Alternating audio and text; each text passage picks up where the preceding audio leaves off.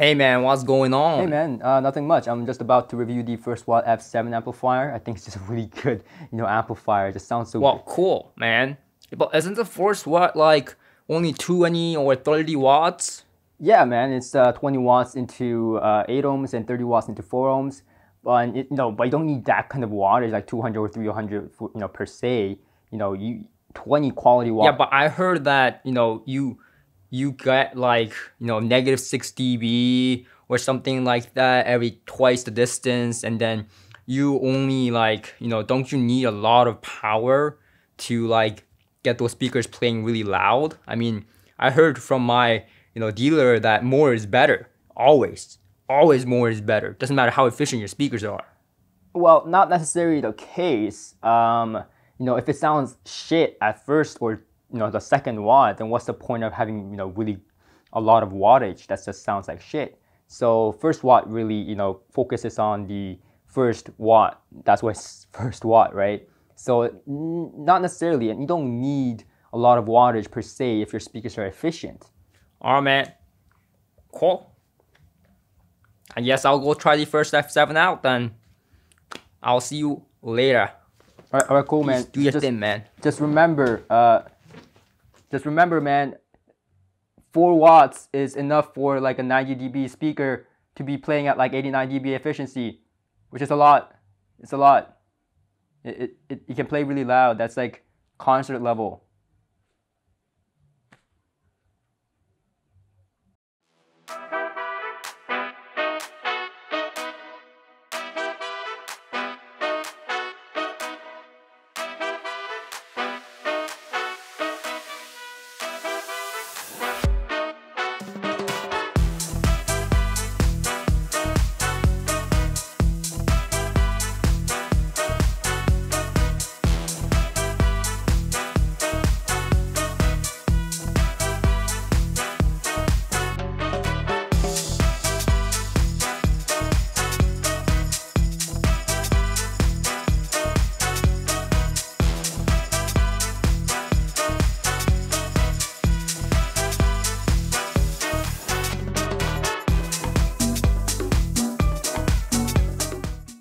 Hey guys, what's going on? It's Jay here, and today we're taking a look at the First Watt F7 power amplifier by Nelson Pass.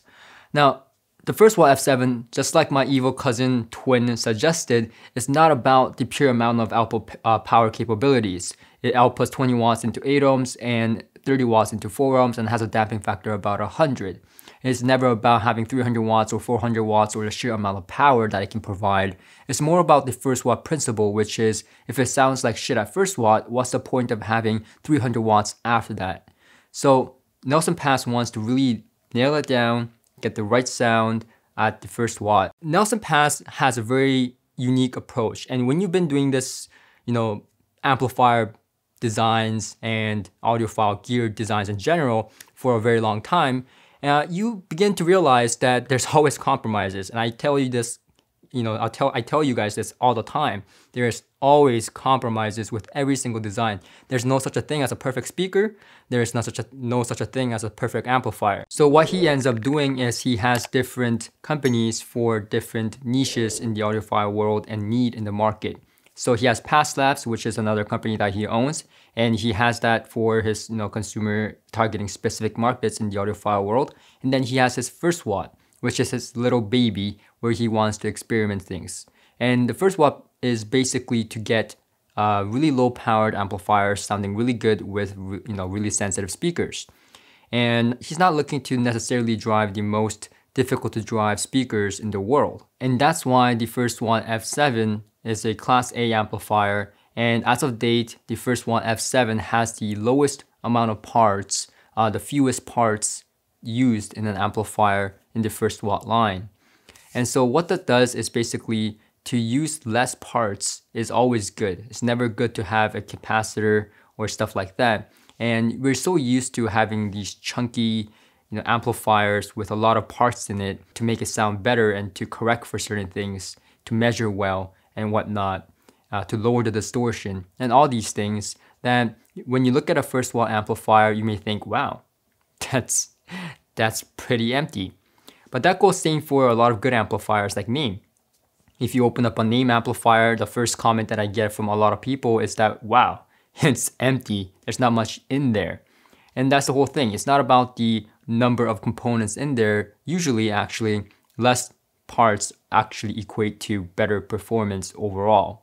So the first one, like I said, the F7 is the least amount of parts inside the amplifier. It has RCA single-ended inputs in the back and a pair of speaker binding posts and then a switch to turn on the amplifier. And that's it. So in terms of inputs and outputs, it's very simple. Topology-wise, it's very simple. In terms of its aesthetics, it's very simple. And it has a second harmonic and third harmonic distortion. A little bit of third harmonic distortion. And now people are going like, whoa, whoa. Wait a minute, Jay. Distortion is a bad thing. I thought this was a good amplifier. Good amplifiers have the lowest amount of distortion, the best measuring, noise floor, etc. Well, not necessarily. The second harmonic distortion and third harmonic distortion is to add musicality to the amplifier. And it was proven that certain distortions actually improve the musicality of an amplifier, while, odd order distortion in the higher orders actually make the amplifier sound bad. So that's one of the reasons why tube amplifiers sound better than solid states, and it's actually easier to design because tube amplifiers have natural second harmonic distortion, while the solid states is easy to have higher order distortion if it's not controlled for it. And that's why a lot of components have a lot of parts to correct for that kind of stuff, and etc, etc. So the first one, F7, is a pretty smart design if you think about it. And also, it actually employs negative feedback and a little bit of positive feedback to control for reactive speaker loads. So it's done the right way as expected of Nelson Pass design. Now, what's interesting is that even though my evil twin was raving about like power and stuff like that, he's like the majority of the people out there looking for the most powerful amplifier. I see a lot of the times people are like looking for 300 watts, 400 watts. The more is better. And this is not necessarily the consumer's fault. It's actually the fault of a lot of the reviewers like myself, and also the dealers who always talk about more is better, more wattage, more wattage, more wattage. Now that's easier said than done. And also it is very hard to get really good high powered amplifiers at a budget price of, let's say around $3,000, which is what the price point of the first watt F7 is at. So to get it really correctly, you don't need a lot of that power. And I've said it, you don't need 300 watts or 400 watts. And let me tell you why. Speakers these days are 86 dB or 90 dB in efficiency. And a lot of Tecton speakers are much more sensitive than that. Clip speakers are more sensitive than that. And there is very few speakers that's, less sensitive than 85 dB in today's day and age, unless you're that kind of fanatic about hard to drive speakers. And you shouldn't be looking for the highest output capability of an amplifier or the highest wattage rating of an amplifier for difficult to drive speakers anyways. What you should be looking for is the ability of the amplifier to control for the different impedance swings and difficult load of a speaker. And to give you a reference, MagnaPan speakers, which I've had for a very long time, and also I've had almost virtually every single model. I've worked with it on a daily basis. I paired up a lot of different amplifiers with the MagnaPan speakers, and sometimes it was 200 watts, sometimes it was 300 watts, sometimes it was 1,200 watts, and sometimes it was Class AB, sometimes it was Class D, sometimes it was Class A. And what you find is that it's not necessarily the case that higher wattage amplifiers drive the MagnaPans better.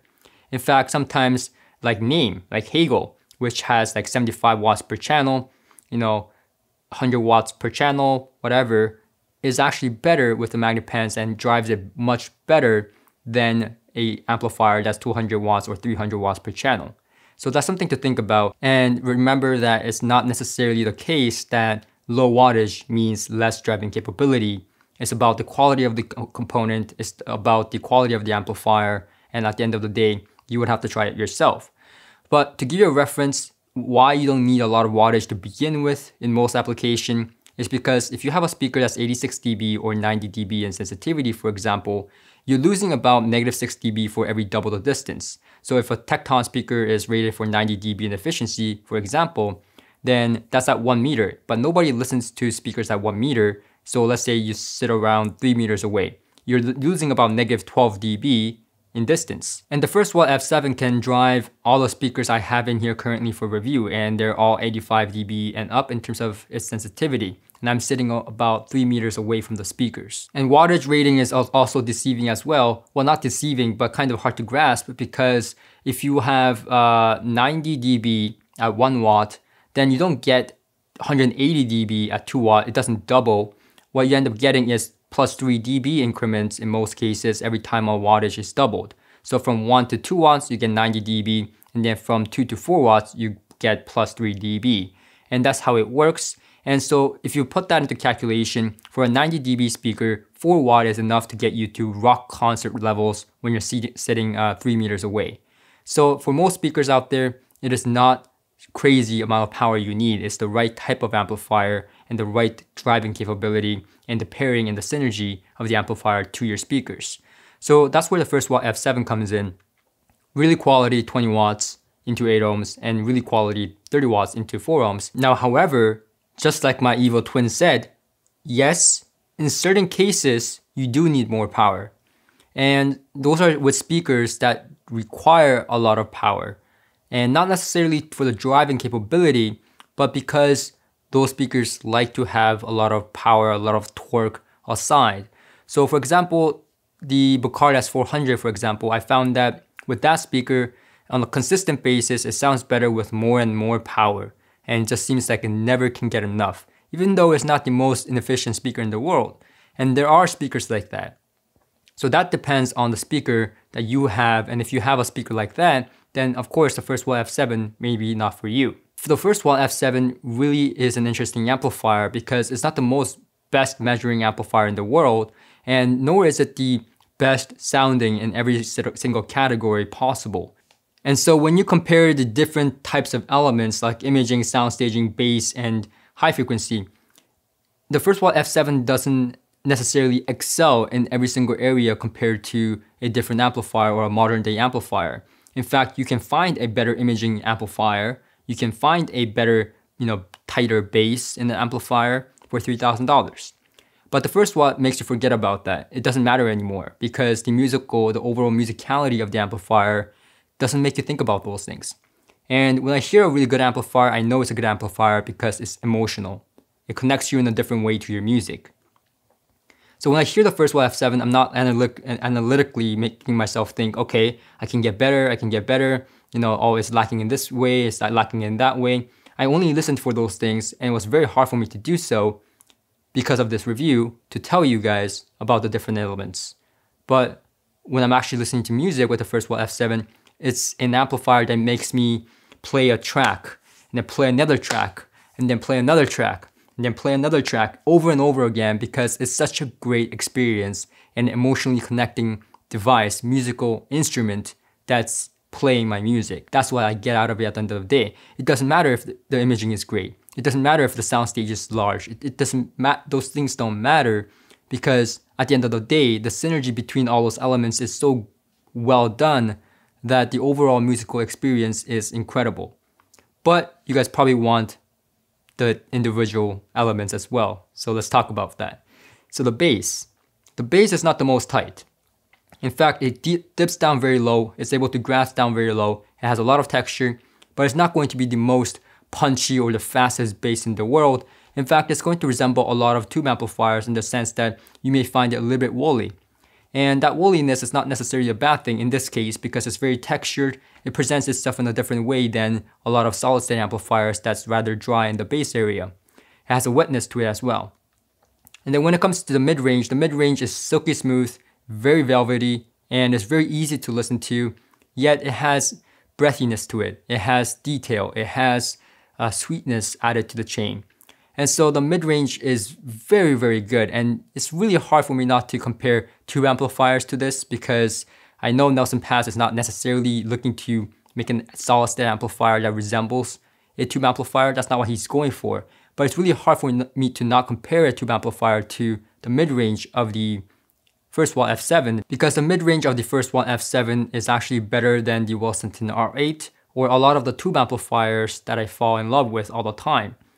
And in fact, the first watt F7 is probably the first solid state amplifier that I fell in love with as much as I did with tube amplifiers in terms of the mid-range. And so the vocals are very, very sweet. Instruments are all around you. The sound staging is spectacular on this amplifier. And the high frequency is just sweet.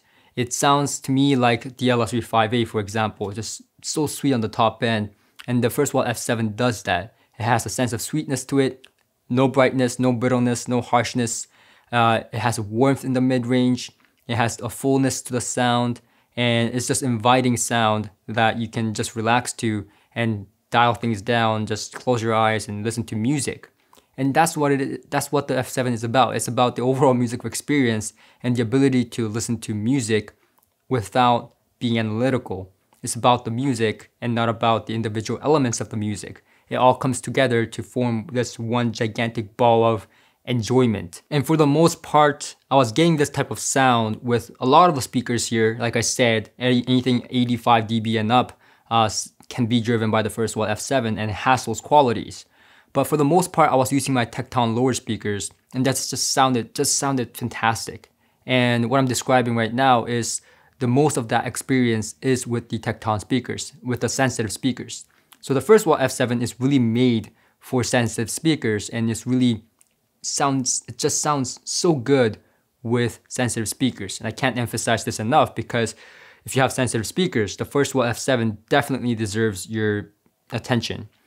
And in terms of preamplification, because the first watt F7 is an amplifier only, definitely don't use the Hagel pre-out. So when I had the Hagel H120 or the Hagel H190, the pre-out section of the Hagel to my first watt amplifier sounded absolutely horrendous. I just thought the amplifier was broken or something was absolutely wrong, because I think synergy-wise, there's something wrong there. But you need a quality preamplifier with the first watt F7, and most things would work.